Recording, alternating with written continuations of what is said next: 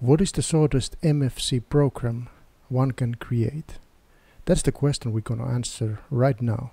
The answer is 15 lines of code. Okay, that's the answer straight away. This video will be very short. I will not go to the details. I will just show a couple of things. I'll keep it short. When we create a normal MFC project, we will go from here and press that button, MFC Application, and we get all of these. So we get 13 files and we get hundreds of lines of code like this. So the question is that, can we create a smaller MFC program? The answer is yes, and let's do it right now. So I said I promised 15 of lines. Let's see if I can do it. I'll show the easiest way to start this thing. So we can go to the project, and I think the easiest way is to create a Windows application. So we can go to the wizard, because it lets us to choose how we create it. We don't want to create any, extra files. We just want empty project. So next, and let's call it smallest MFC. Looks good. Create, and it's not going to be console window. We could actually start by console window, but then we need to change a couple of things more.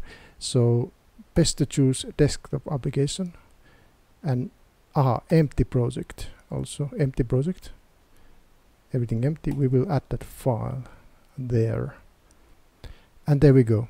And now let's add one file. Add new item,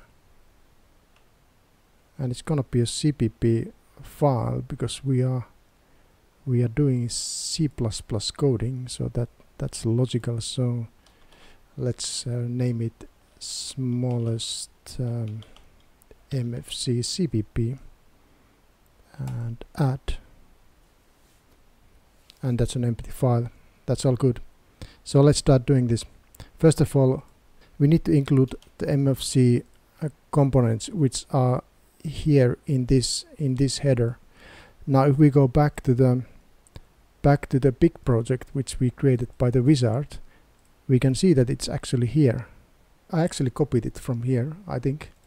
Yeah, we don't need all of these in this video. We only need this main thing, which is the main component. So let's go back. So that's there. Then we need to create the application object. That's how MFC works. It needs to have one application object. This is how we're gonna create it. But we need to first create a class for the application object. So I will create it like this. So it needs to be inherited from WinApp, and this will be the initialization function. When the program starts, it will first go here before it starts even running the program loop. And now we need to create this function. I'll start building it here. We are almost there. It's almost 15 lines, isn't it? So we are soon there. When we create the application object, after that it will start running the Windows loop behind the scenes. So the MFC starts running the loop, and it will call the initialization function init instance before it starts running the loop. And there we better call first the parent class init instance, because it's doing couple of things there. And then we need to create a window.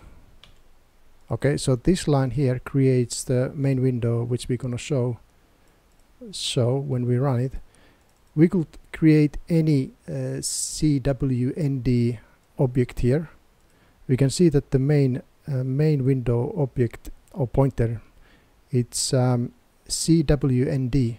So we could create a dialog here, or we could even, I think we could even create a button here. I'm not sure, I never tried that actually, but that might be possible, and it can be kind of any window here, and it will use it to be as the main window in this application.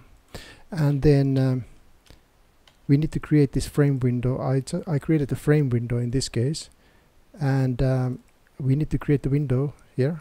This creates the object, and now we are creating the window itself, and this will be the title, so it will be very small. And then we need to show the window. If we don't do this, it will not show the window, it will just create a window. It will be hidden behind the skins, kind of.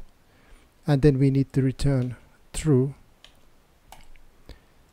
And this, after this return true, the Windows message loop starts. So the MFC starts checking the Windows messages and starts processing those messages and sending them to you if you want to handle them.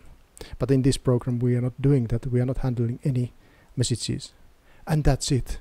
This is the smallest MFC program. Yes, yes, yes, we got it. Changing it to 64-bit first. Now, this is not an MFC project yet. Because if I go to the settings, if you remember, I created a Windows application, not MFC application. So if we go to the advanced, it's actually saying here, use MFC. So we are not using MFC here, you see. We are using standard Windows libraries. So we need to select the MFC here because we are using MFC in a code. So one of these, let me choose the share DLL, press OK. And now let's try to compile this. There's still something red here, so let's see what that is. Compile. Now there is one thing I need to change here because I'm calling the frame window create here, and this pointer is CWND, which doesn't have this kind of create function. So I need to cast it to frame window, and which is okay because this pointer is actually pointing the frame window. It has the parent class pointer, so I need to do a cast here. So we can do dynamic cast, and what we need here is that we need this kind of pointer.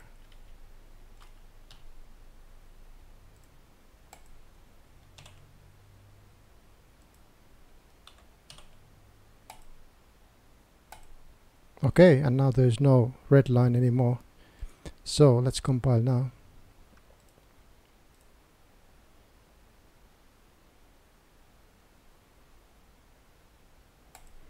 And run. Control F5. Voila. There it is. The smallest MFC. We've done it. We can go to the records books now. And that's it. I'm planning to create another video explaining all of this in detail, and that will be a longer video. Thank you very much and see you next time.